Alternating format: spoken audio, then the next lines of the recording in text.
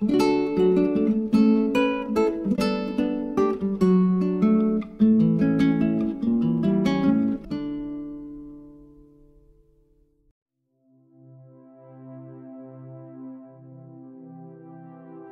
the time before the invention of the camera, scientists needed to record their discoveries, and they had to draw or paint what they found. My name is Chris Lochner. I'm a scientific illustrator and resident artist at Grootbos Private Nature Reserve.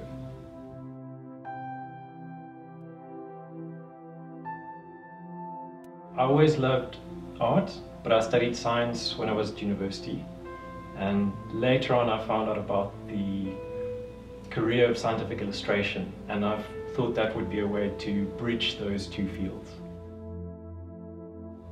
Even though we have cameras, illustrations can show details that you cannot see on photographs.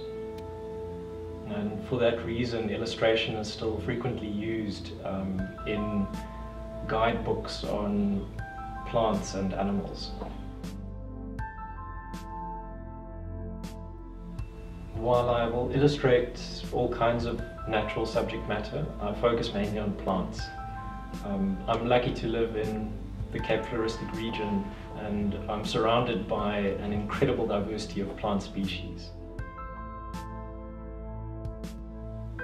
So each plant is unique. If you look at them closely, you'll find that each plant has a story to tell.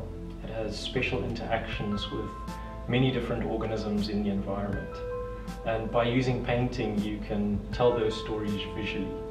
You can encode a vast amount of information on shape, color, and texture in a painting. And when a person looks at this painting, they can access that information immediately.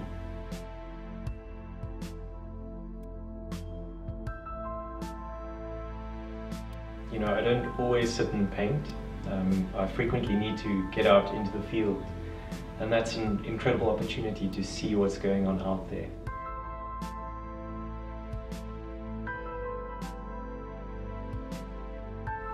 Art is important because it's a universal language. Raw scientific data does not always speak to everybody, but if you can encode the information into a painting, that will speak to a much broader audience. And if you do it well and you're lucky, you can even stir people emotionally. Seeing botanical paintings can really change the way that you look at nature. I hope to use botanical art not only as a record of the amazing species found in our country, but also to show people what's out there, to inspire landowners and visitors to take a closer look at nature.